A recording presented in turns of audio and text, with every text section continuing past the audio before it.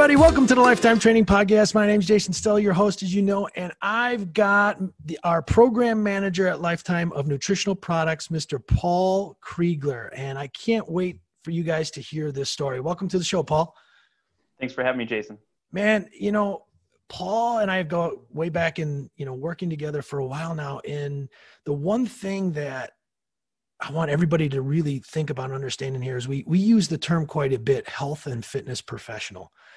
And I think sometimes it gets mixed up and people are like, oh no, I'm a trainer or I'm a nutrition coach. And, in this world, there's no better person than I know. Actually, there's nobody in the world or definitely in the States better than Paul as being a health and fitness professional, where he's taken his experiences as, from a nutritional side, from a wellness and lab side and then the training side and mash that thing together to really be somebody who can help you. It doesn't matter what your thing is. So I just want to say thanks, for being part of the team and for everything that you've done over the years, because I think a lot of it goes very hidden.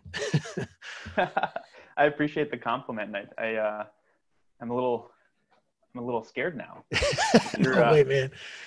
Isn't it better to under promise and over deliver than over promise? But you've been over delivering for a long time, brother. So I think it's time for people to know. So, I'd love to kick it off. Obviously this is part of the trainer series, and for people to understand, what there is out there and what true careers look like in the world, in our industry as a health and fitness professional. So if you wouldn't mind just starting from the beginning, man, and how did you get into this thing, and how did you get to where you are today?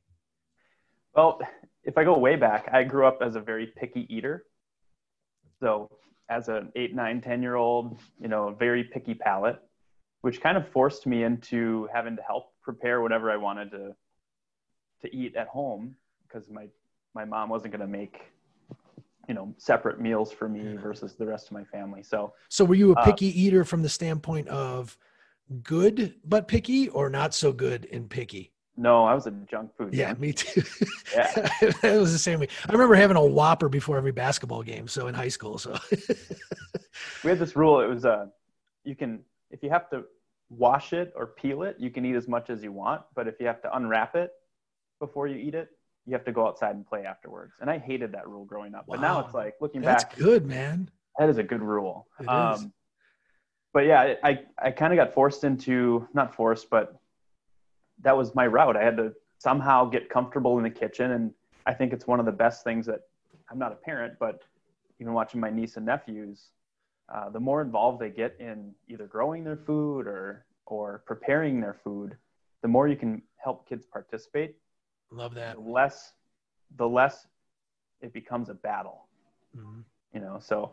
That piece of advice I just got, I don't know why I never thought about that. That is what's being used at the Stella household from now on. Yeah. But then I was also active as a kid. So, even though I was a picky eater and kind of got comfortable in the kitchen at a young age, one of my first jobs in high school was actually cooking in a restaurant. Wow. I was a line cook in a restaurant when I was 16, as soon as I could drive myself to work. So, got familiar with the kitchen. And then as an athlete growing up, the parallels between eating well and performing well just became super apparent. That's great.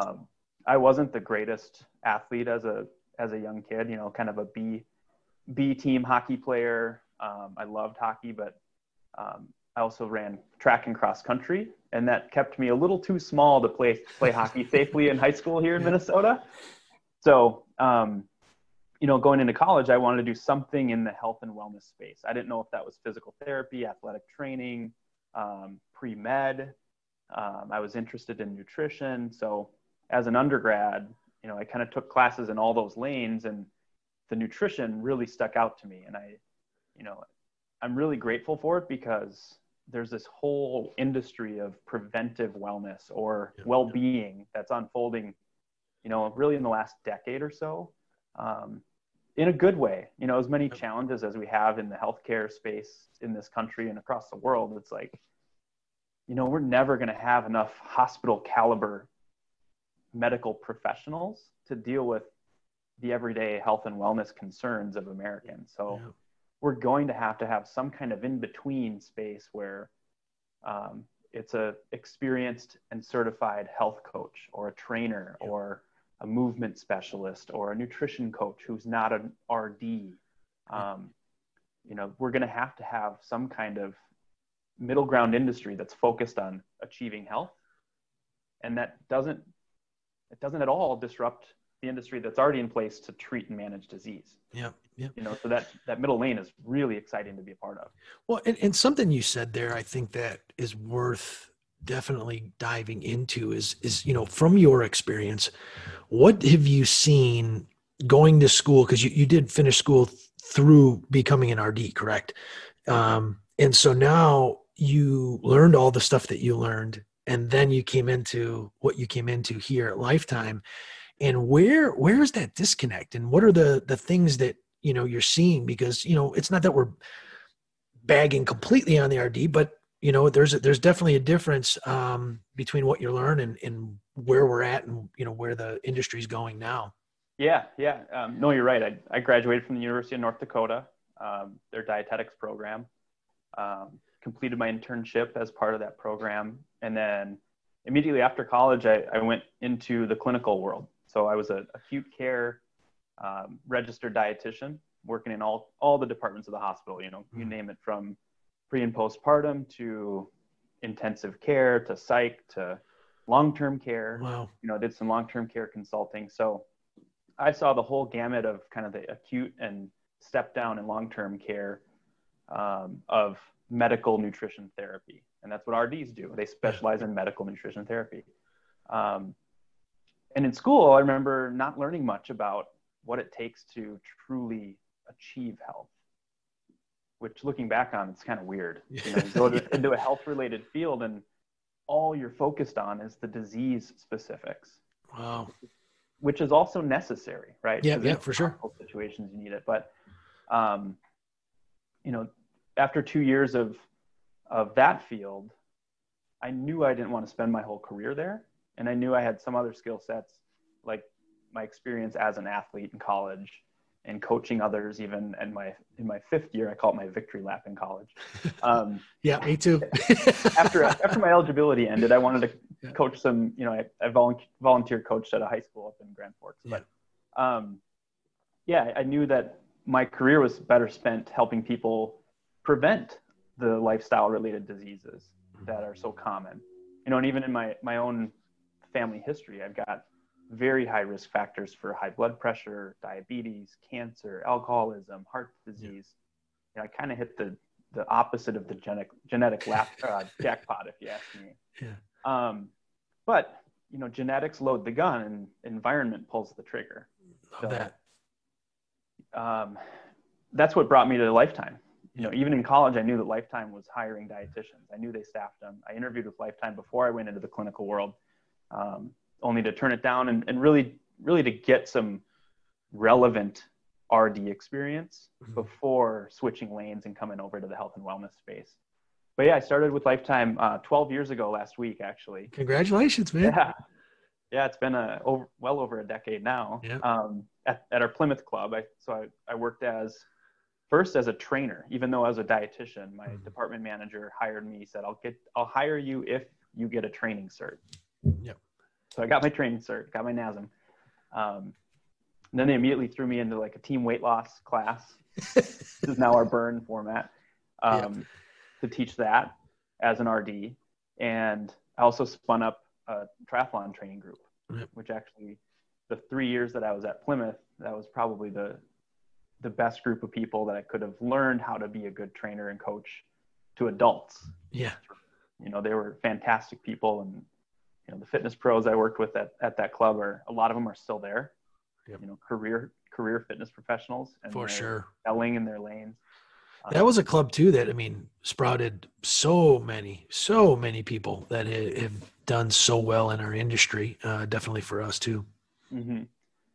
But long story short, I got a really close up look at our healthcare system, enough to learn that the route to a solid career and a solid impact on the population is not through providing acute care for me. It was through helping people achieve their healthiest possible lifestyle in their circumstances as possible.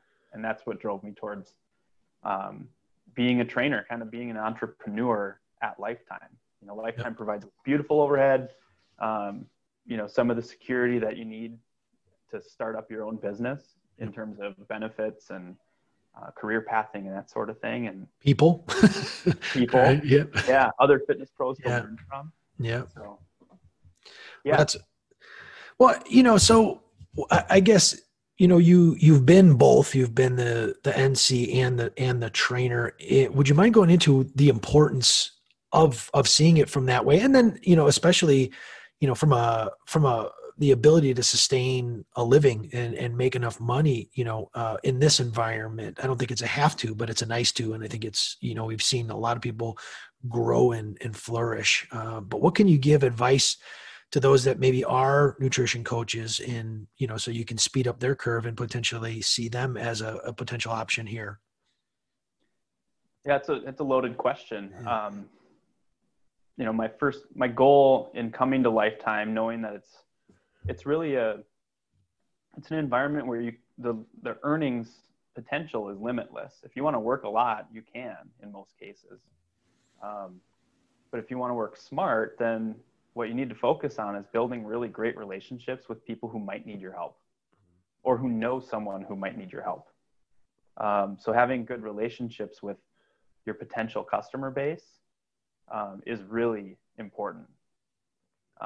So much so that, if, you know, I encourage all of our fitness professionals that ask me when they come in, you know, what can I do? What can I do? You know, like, where can I grab names to, you know, people to call? And it's like, no, it's not on the list somewhere. Go out, go swipe cards at the front desk, treat everyone like family. Yep.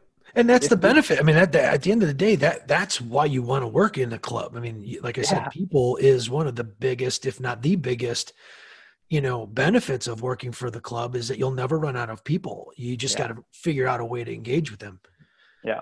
And I didn't come up with this on my own, but, you know, Dan Kelly in my new hire training class. Of course. He said in life, people have three places that they feel comfortable. Usually one is home. Hopefully one is home. The second one is usually work, just because, you know, as a society, we spend a lot of time at work. Mm-hmm. And the third place, he said, our jobs are to make Lifetime that third place for people. And you see it. Yep. You know, a lot of our clients who work with us and lead very demanding lives, their stop at Lifetime every day is the highlight. It's the healthiest part of their day. Yep. And it's a really important part of their day. Got it. Well, you know, so after you finish school, you know, you work clinical, then you come through us, and you were kind of trainer / NC. You know, what were the things that drove you and allowed you to go from club to, you know, obviously running our, you know, nutrition products division? From a subject matter standpoint, it was to question everything I learned in college. You know, because that's how you continue learning. Looking back, I'm surprised that most nutrition programs in universities don't have incredibly deep dives into the world of nutritional supplements. I think it's a big miss. There's no better profession on the planet that should be heavily equipped with an understanding of dietary supplements. Because I know a lot of RDs that are in traditional RD roles, you know, think they're all just these dirty things that are completely unregulated, and they want to stay as far away from them as possible. Well, if you step back and look at it from a 50,000 foot view, they're probably not going to go away. And almost everyone, especially people going to the gyms, almost everyone is taking them. And they're being driven to take them by, you know, some TV doctor or a neighbor who sells stuff through a multi-level marketing firm. Yep. Or it's all just hearsay. There's no responsibility for driving people to supplements in a way that's, you know, customized for them, or at least given to them in the context of a greater lifestyle plan that includes training, nutrition, sleep and stress management. I don't think any profession is it couldn't be more important to have dietitians be the experts on nutritional supplements. So that required me to basically question everything. Why didn't we learn about supplements to a deeper degree? Mm-hmm. There were these weird things that were available, but you only needed them if you had a deficiency. So it's almost like you have to get to the worst potential situation or scenario before you even pay attention to that whole realm of stuff. Yeah, it's interesting. It's crazy. I went through, I think you may have gone through the FDN course, the functional diagnostic nutrition course. And the one thing that stood out for me is right in the beginning, they talked about it, and talked about this when I had Jim Lavelle on, but he drew a straight line down with a line right through the middle of it. And he said, allopathic medicine, but basically on the far left side is health, and then the far right side is death. And in the middle is your symptoms, and how, the allopathic industry, or, the people who are working, once you get a disease or once you get a symptom, you're only trying to get them asymptomatic. So you don't really work on the beginning stages that have led you to get this symptom, which would then lead to a disease, which would then potentially lead to death.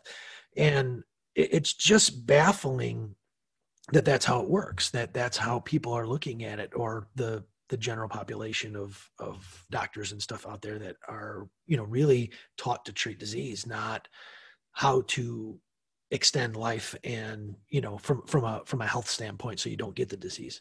Yeah. There's enough, to the credit, that's how we have to be set up right now. Yeah. The allopathic medicine world is pretty highly efficient. Yeah. There's a lot of sick people out there. There's a lot of people that have metabolic dysfunction, and we can go round and round about, what brought that on. But the fact of the matter is, you go to the doctor's office, they absolutely have to, they're basically as quickly as possible they have to helping you avoid hospitalization and, further critical care. And that's a very important function of that world. Yeah. What pains me is, like health and wellness, for example, is most of those businesses are categorized as entertainment businesses, in the same business category and regulatory category as amusement parks and golf courses and bars. And it's weird. Yeah. It's odd. Yeah. But just as well as I do, you go out and ask any number of your clients if they get tired after meals, or they feel bloated more often than they'd like to, or they're depending on caffeine. Those things aren't normal. They're very common, but they're not normal. Yep. So that's the wheelhouse of health and wellness professionals. Yep. To catch people where they don't feel great. Maybe they even feel like junk, but they also don't fall into these categories that some kind of medication or procedure is going to make them radically improve their status. It might slow down the progression to the worst of the worst, but it doesn't really push people back on the spectrum towards health unless they also do something with their exercise and their sleep and their maybe supplementation and their diet, especially. Yeah. Well, it kind of leads into, and I'm very curious from your perspective. I know, we talked about this, prior to the recording, is, one of the biggest benefits that Lifetime has offered me through this month was 18 years for me, was the fact that it allows me to do the things I'm doing today. Like, I'm getting to talk to people that I would never have been able to probably reach, or nobody would have ever talked to me if I didn't have that name behind me. And, it's just amazing what we've learned and the people that we brought in. I'd love for you to share, that aspect of your career where you came in knowing what you knew, following the people that you knew, and then all of a sudden you came to Lifetime. And I know when you started to where we are today, it's a whole different ball game, I'm sure. So, what were the ways in which Lifetime allowed you to grow, learn from people that maybe you would not have been able to have one-on-one conversations with, or even learn from? That's a great question. The list is extremely long, probably like yours would be. Yeah. But I think the biggest turning points for me as a subject matter expert, like fitness professional, dietitian, nutrition nerd, whatever you want to title me there, would be Bob Seebahar. Mm-hmm. So reading his book as I was going through his first book, Metabolic Efficiency Training. Yeah, I remember that. While I was going through the initial months of training at Lifetime and applying our metabolic testing data, so our active metabolic assessment data, to my own marathon training program. That was very eye-opening.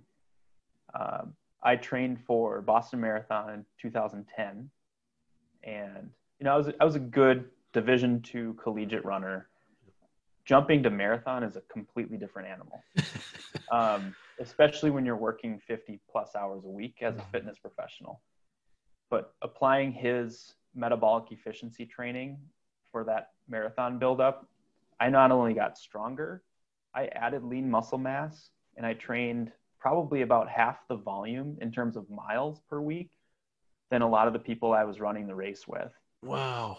So just by sheer amount of time I had to condense everything that I was doing from a training standpoint into 45 miles a week.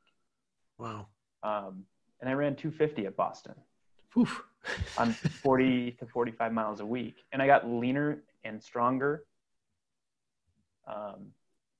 while training for a marathon. Most people lose muscle tissue when they train for a marathon, but I was able to maintain it. So Bob Seebahar was a big turning point, very convincing, having gone through that experience myself. And then seeing some of the principles I was testing myself on caused these dramatic shifts in metabolic health and performance and body composition in my clients at the same time without too much effort. It didn't create the need to count calories or anything like that.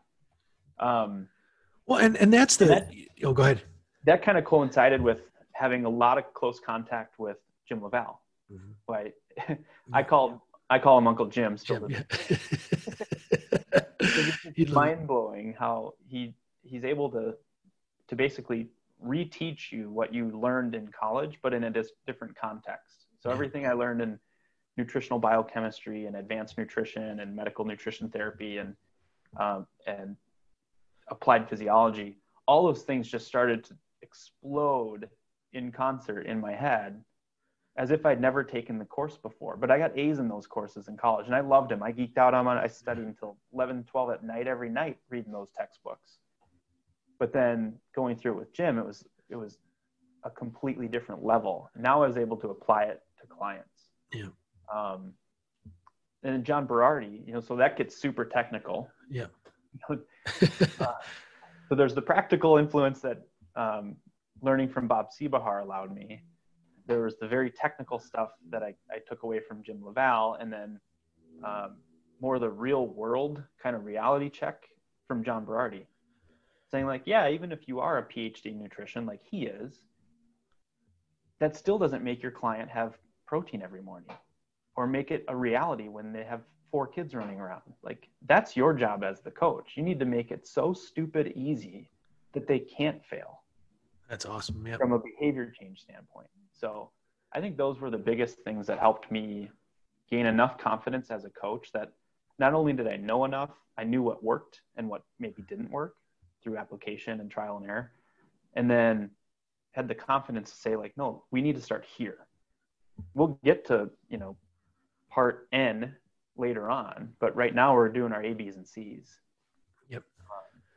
From John Berardi. Well, and the thing that I just am so impressed and applaud too is there's people that go and learn, and then there's the people that go and learn, apply in what they're doing, and then evolve even what they're learning. And that's one of the things that I think, you've been able to do, and you've been able to help the organization do, to be able to actually, have trainers do lab testing, and then you're, reading those things and interpreting them so that then the trainer can go back and do what they need to do better, and just how we've intertwined that. So that's one point that, really stuck out in my head. And then the other thing is, we're not talking about going and learning a textbook or reading. This is personal interaction with Bob, with Jim, with John, that you've had one-on-one conversations with, on top of the countless, road shows that I know Bob did, and I know Jim did. I can't remember if John did any, But, that's the stuff that I think, I don't take for granted. I know you don't. And, that just allows us to, I always say we're pretty much lifers after this point, even though I had a little hiatus, but, I know that if I had to go back and train with everything that I've learned and all the interactions that I've had to, if I go back and do that, then so be it. And I'll still be able to make a great living and love doing it. So that's awesome. Well, Yeah. I mean, without having to personally spend a dime on any of that, yeah, that's a benefit that never shows up in any statements that we get from Lifetime. yeah. It's an incredible one. Well, and that's what I always try to talk to trainers too. And, I'm going to do this. I'm going to have it spelled out, but there's a percentage obviously that we give away, but it's better than anyone else in the industry. We could say that. But if you take the hours of travel, the hours of gas, that you have to go back and forth of how to get a client, the marketing dollars, now you're talking education. I'm going to say that it's a wash or very close to it if you take advantage of it. Obviously there's a lot of people that don't take advantage of those other things, and then it's not so, and it's not for everybody. We get that. But those people, the opportunity to, I always say, have a career that you can retire from in this industry, it is not a common thing, and not many organizations I think allow it. And we definitely, I think, have and do. And we continue to evolve it. Obviously we're talking like everything's roses right now. And I know I've had my ups and downs. You've probably had your ups and downs, and, and I think what's great about, what you've done is you've learned from it. So would you mind sharing some experiences that, it could be good, and then some that maybe weren't the best, but that you learned along the way that's allowed you to be who you are and allow you to get to the position that you're in now? Yeah, that's another loaded question, Jason.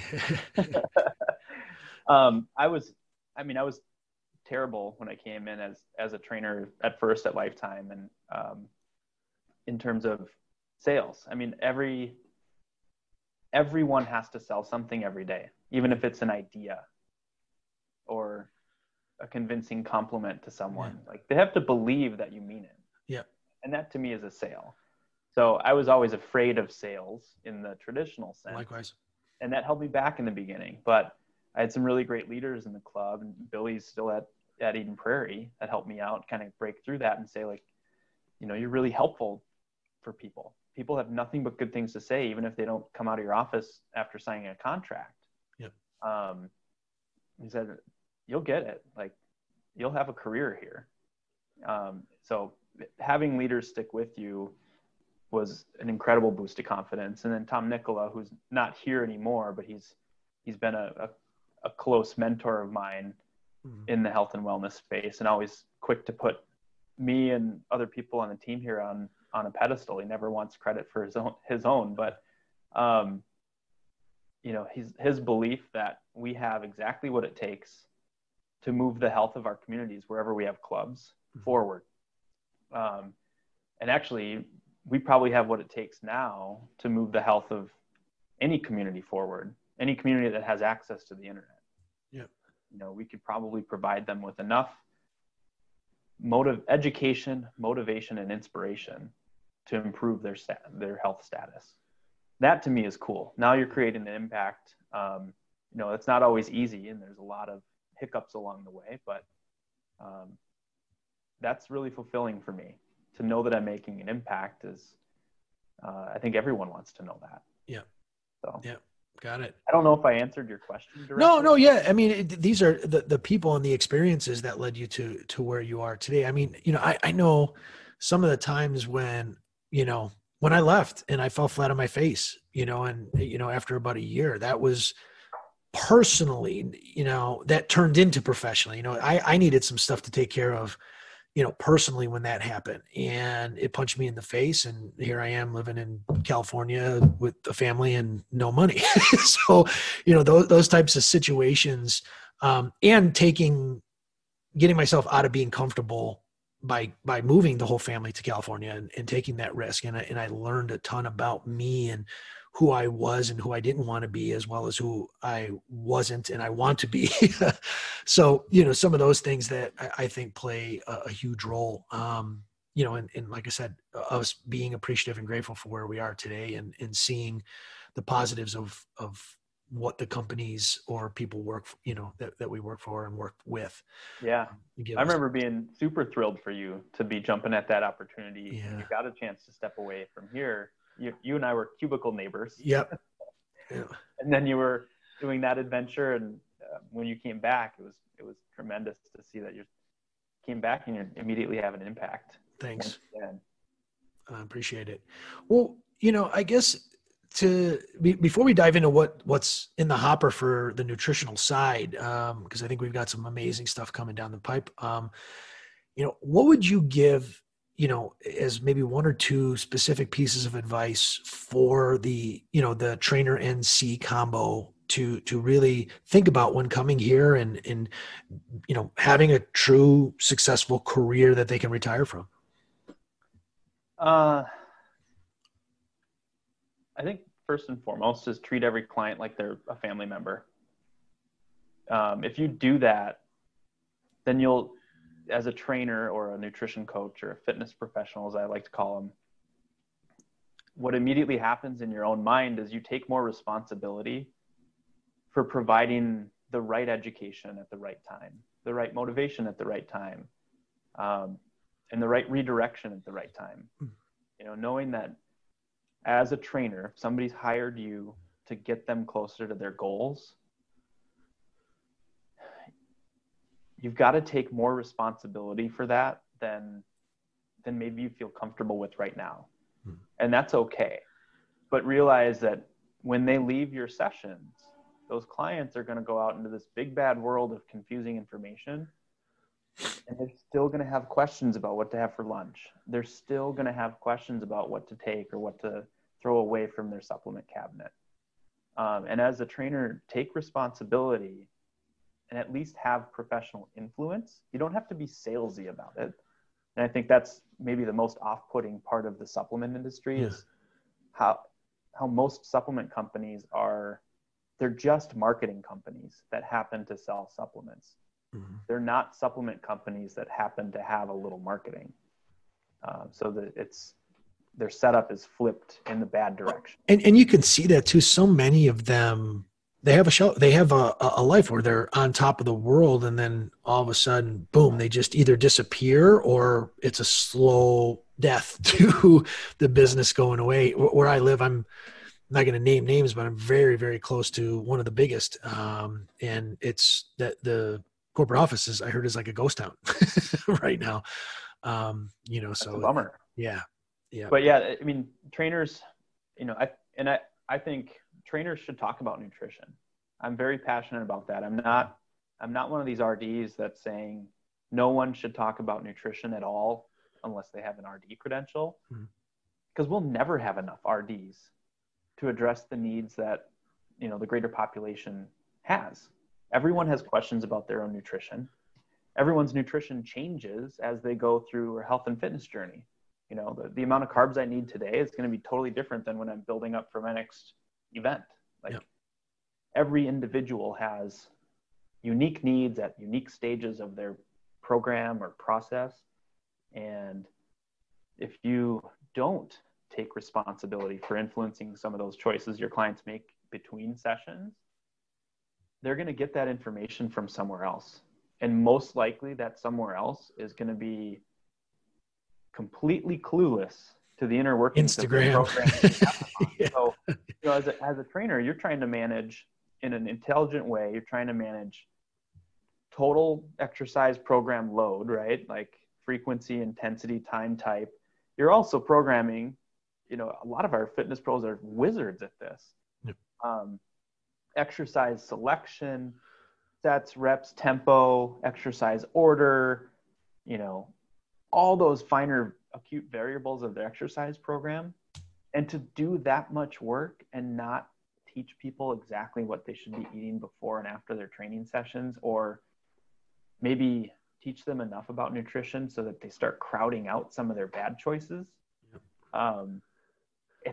It pains me to see that much time wasted. Well, and the thing that, also happens is at the end of the day, that's holding you back from getting the results. So if the person comes back to you and says, I'm not getting the results, And you're like, well, I wrote you the best program in the world. Well, it doesn't matter. So you're allowing this person to go get their information on nutrition somewhere else because you choose to say, that's not me. I'm just this training guy.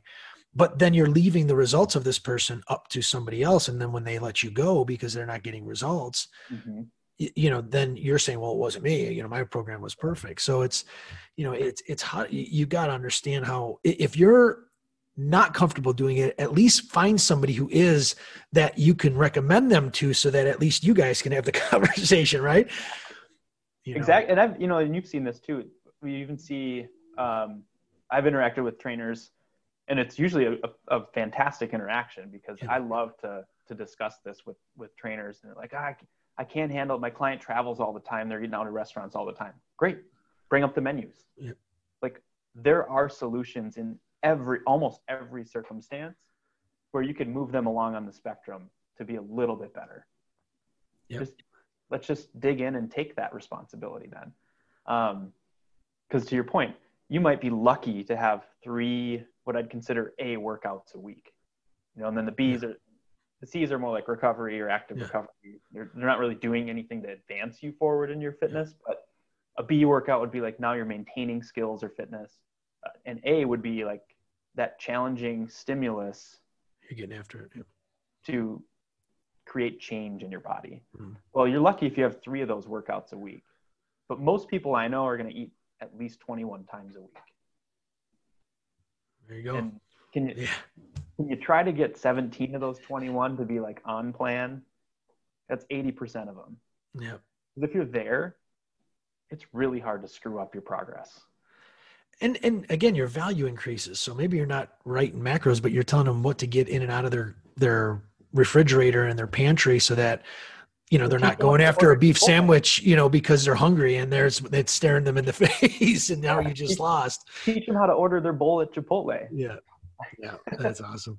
Well, to top it off, I like to do 2 things. One is, just talk a bit about where Nutrition Products was when you came here to where they are today, and just the differences, and, how we've chose who we actually work with and manufacture through. I think that's super important to understand how we separate ourselves.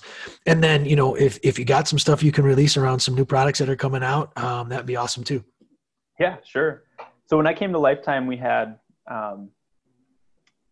still had artificial sweeteners. So this was 2008. Artificial sweeteners in our protein products, Ace K. I don't think there was aspartame, but it was like sucralose, Splenda. Yeah.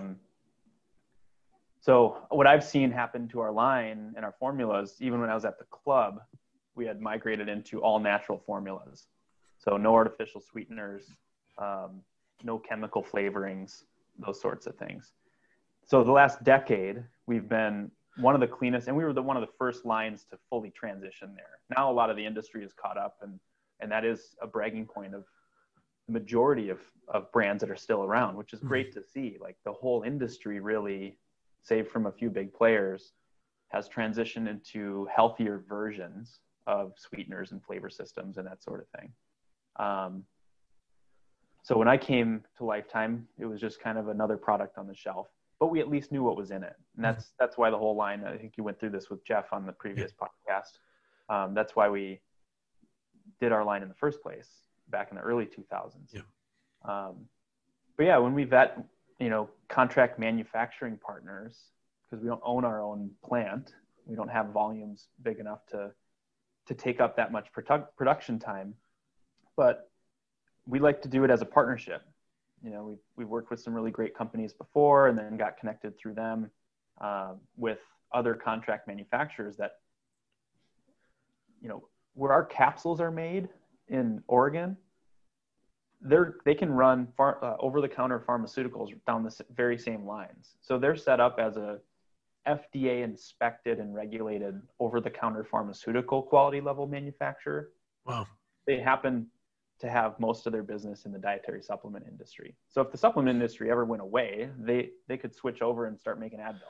Like, that's the quality that we're looking for in our manufacturing partners, and we keep them honest.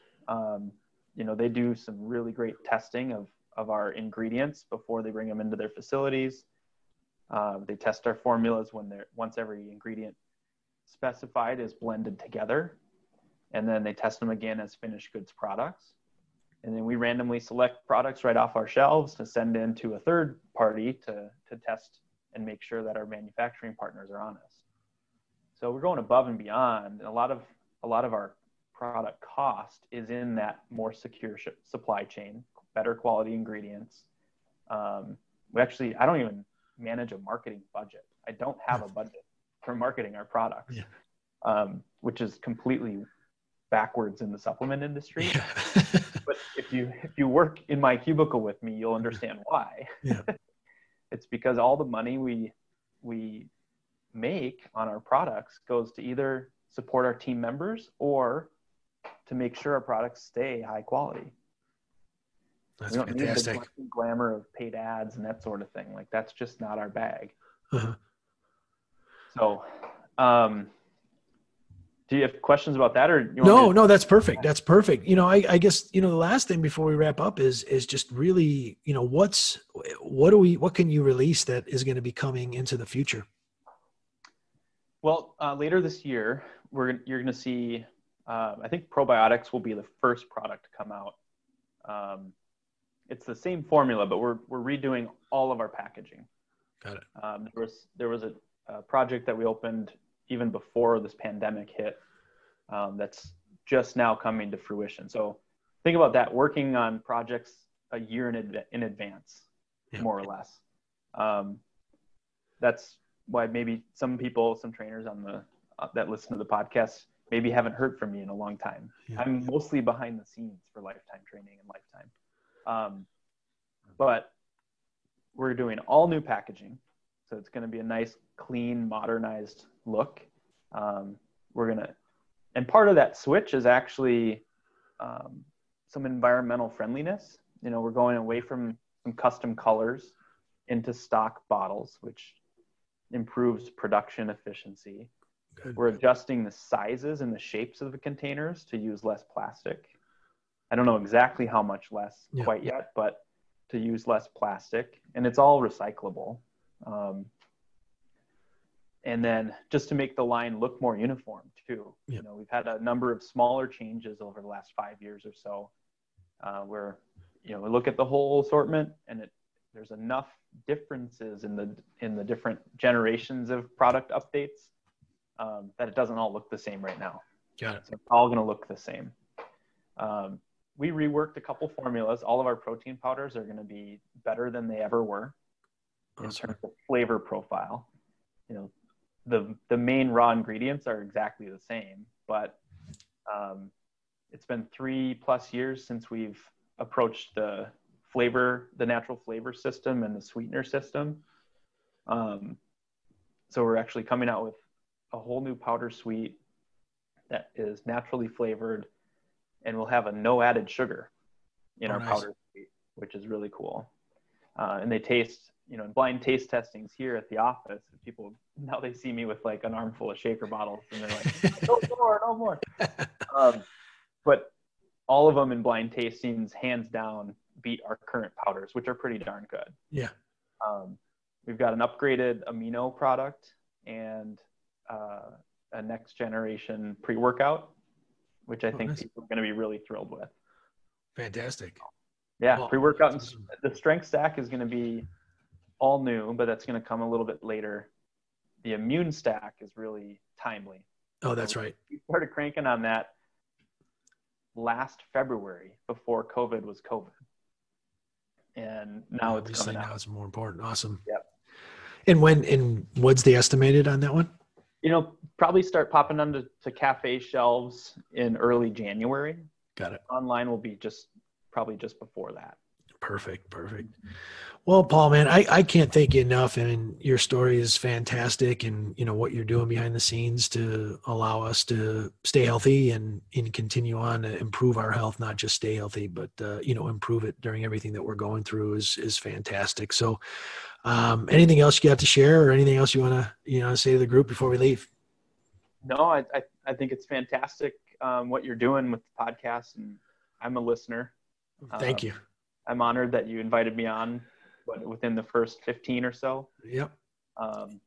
You could have easily pushed me further down on a list. No, man, I appreciate it. And like I said, I really respect the hell out of you. You've given me some amazing advice too along the years. So I can't thank you enough. And, thanks for being on the show. And, hopefully I'll get to Minnesota soon to see everybody in person. If not, you could, Dodge and I here, our head chef. Yeah. He's muscling me into signing up for the Leadville stage race in July.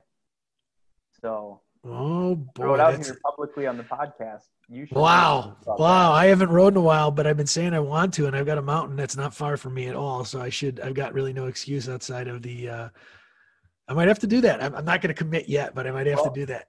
not to push on you a little bit more, but I've ridden a mountain bike on a trail. I can count the times on one hand. Okay.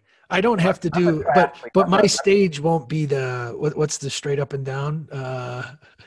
Columbine, I think it's called. Oh, Columbine? No, that's not the stage race. Oh. Yeah, it's the real course. It's just divided over 3 days. Oh, okay. I just thought that like you could just do that section. I don't have to do that section. No. We'll all write it together. We just have 3 days to complete maybe that wouldn't be bad. I'll think about that. It would get me back in shape for sure. Not back in shape, but in elite shape, I guess I would say. So, well, okay, I'll think about it. You're gonna have to write up that You're gonna have to write up that plan though for me. We'll pick you up. All right, sir. Well, thanks again, brother. I really appreciate it. Thanks, Jason. Be good, man. Stay safe.